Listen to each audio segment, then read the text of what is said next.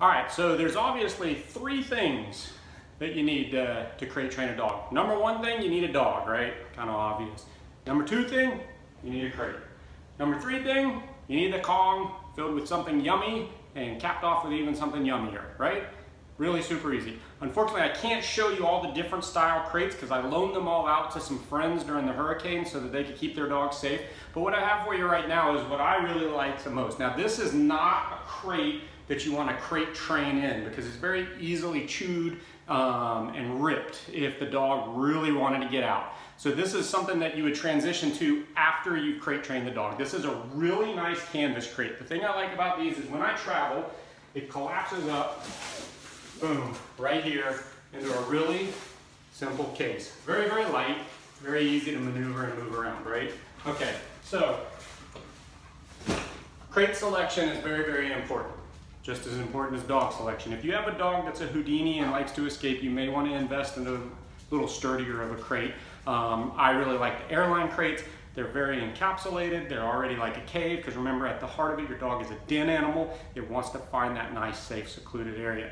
So remember, these crates are great for travel, not great for training them in, okay? Your great ones for training, I really prefer the Airline crates. The wire crates, yes, they're an inexpensive option. However, if you have a chewer, they can pull and they can pull on those wires and it can poke in their eye. It can injure your dog. Airline crates, pretty inexpensive at some of the area supermarkets. So, or not supermarkets, but some of your big chain stores. These crates right here actually will be available at FloridaCanineUnleashed.com. You'll be able to buy them and they'll ship right to your house.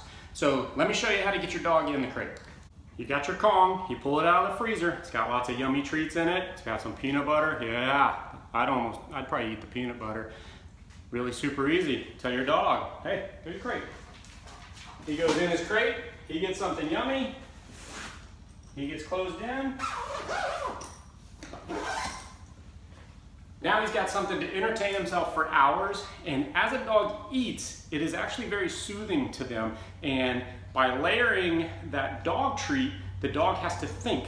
And if you're like me, the second I walk into a classroom, I'm falling asleep because I gotta think, right? So same thing with our dogs. Mental stimulation gets them just as tired sometimes as physical stimulation. So now we're taking something the dog really likes to do, eat, and putting them into a place that we're hoping to make this a very comfortable, soothing place for the dog to go. All right, so let's start getting those dogs crate trained and ready to evacuate in case we get another hurricane or in case you just want to travel with your dog. This makes it super easy and simple to travel with your dog. And it gives your dog someplace super comfortable that you can take anywhere with them so that the dog stays relaxed and we keep those anxiety levels down. All right, guys, so get out there and have fun with your dogs. Make sure you follow our page, Florida Canine Unleashed, the YouTube channel, Florida Canine Unleashed, and of course, Instagram.